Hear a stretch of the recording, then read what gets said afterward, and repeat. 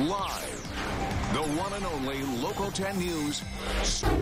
Well, few things in life are more important than choosing childcare, and there's a lot to be aware of when picking the right daycare for your little one. Joining us now is attorney Robert Boyers. He's here to break down what you need to know when looking for childcare. Welcome. Thank you. Yeah, now you've represented a lot of cases where things have gone wrong, so therefore you've learned all the things that parents should look out for. What's the most important thing when picking a daycare for your little one? Well, you want a safe and secure environment. I mean, we all want a place that's going to take care of our kids the way we would take care of our children. And that's not easy to find, but it does exist. What you have to do is really conduct a vigorous investigation, both online and in person. So the DCF regulates and supervises daycare facilities and has all these standards, the minimum standards that they have to comply with. But in addition, they have a quality certification, an additional quality certification that is the Gold Seal. And that is a good place to start, to look for the Gold Seal programs, because they meet voluntary standards that are higher than the minimum standards. Yeah, they go above and beyond. And you put together some tips here that you say are the ultimate first things you should do when approaching a daycare. You research staff history. How long somebody's been there, how long they had employees for a long time. That makes a difference. Absolutely.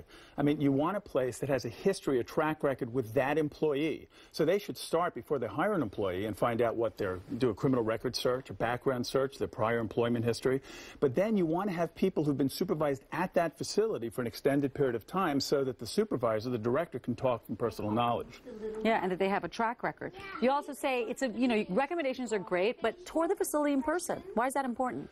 Well, it's critical because there's the standards that they purport to follow, and then there's the ones that they do follow. So you want to get there and see, first of all, who the staff members are, interview them yourself, interview the director, make sure that it's a safe environment, that everything is kept in good repair. I mean, we've handled cases where there were defective, for instance, a defective door that slammed shut because it was defective and permanently injured a child's hand.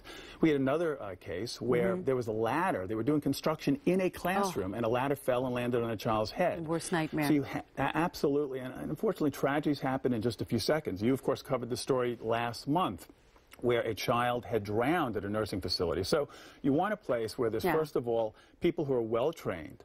You want to know what their credentials are.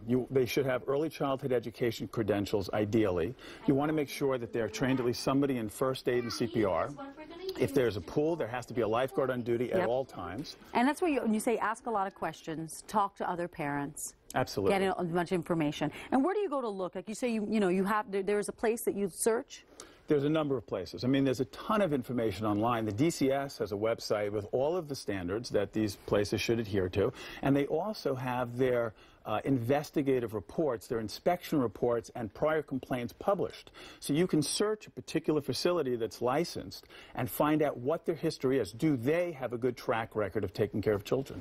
Okay. That's really important. Mr. Boyers, thank you so much. We put the websites up there. We're going to put them on our local10.com. Thank you so much for coming. Great tips. My pleasure. Have a great day. You too.